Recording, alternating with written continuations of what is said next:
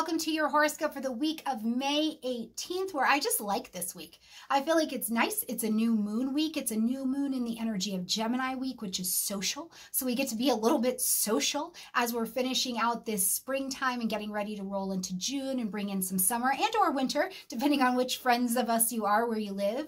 But this is a nice week, I feel like. And it is a week of intellectual things and conversation being very much so available to us. So as we jump into this week, we see the sun moving into the energy of Gemini, bringing light, heat, life, and vitality. We've also got Mercury over there. Venus is retrograde in the energy of Gemini. Now we bring in the sun, and then just a couple days later, we're going to bring in a new moon as the birthday gift for our Gemini friends. So happy, happy birthday, Gemini friends. So this is a week where, with the sun here, if you like studying, if you like intellectual pursuits, you love watching that History Channel or whatever it is you like that has a lot of details in your entertainment world, I think this is phenomenal for that. But I also as equally think that it is a good week for negotiations because you are able to discern which information is necessary. Like, what does that fit here? Is this a good part of this negotiation?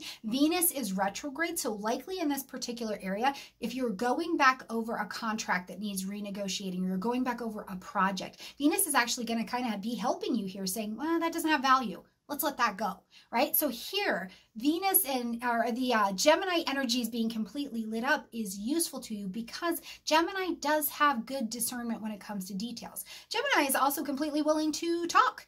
Right? So this is a good week to talk, to do any of the talking that you need to. Short distance trips are very well supported by Gemini energy. And with the new moon happening in Gemini, we've been in quarantine, if you're like, oh, I just need to go camping, I just need a short distance trip, this new moon will absolutely support that.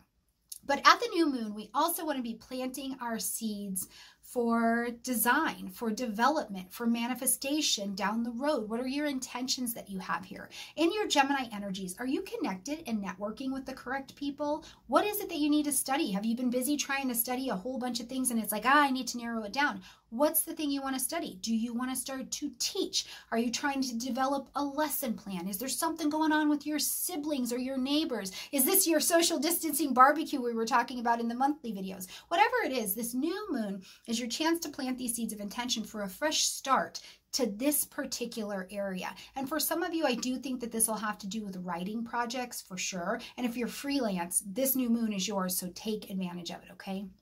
Now, as we get to the end of the week here, oh, this is nice. Yes, this moon also is supported by a Saturn-Sun trine. So whatever you guys, that is so good because whatever it is you're actually focusing on at this moon, Saturn-Sun really brings a delivered, motivated set of focus and grounding to the table. Now remember, at this point, Saturn is also retrograde. So whatever it is you're doing, you have the strength of going back over seeing what it already was. So you really have a lot of clarity on what you don't need, what won't work here. So it's focused. And you want this level of focus because what you're trying to develop with a Sun-Saturn trine is a long-range something. It has long-range stability to it. So that is a lovely energy. Now, Venus and Mercury are also going to come into a conjunction. They only do this once a year. So they're going to come into a conjunction this week as well. And that is just lovely. That makes lovely communication. That makes brilliant social communication and social interactions as well.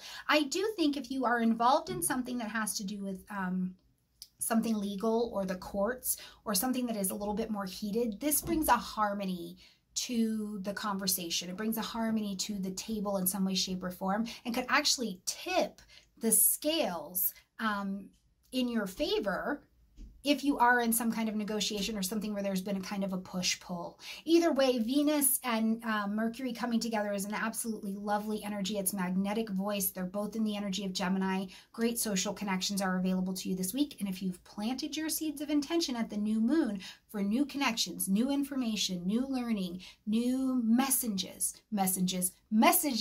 this will be an energy that helps you magnetize that to you as well. So With a busy week like we had one last week, this looks nothing like that, but I still think there are some beautiful shifts and beautiful energy available for you. Take a look at the end of the video to see who's coming to join the Cyber House this week. We've got more learning, more opportunities to eat and greet together. And when we have an eat and greet, you guys, I hope you're bringing your snack. We bring ours. I hope you bring yours so we can just chill and sit down and talk astrology together, but just eat and greet with each other. All right, you guys, like this video, comment, share, subscribe. I love you a ton, and I look forward to seeing you next month. Bye, everyone.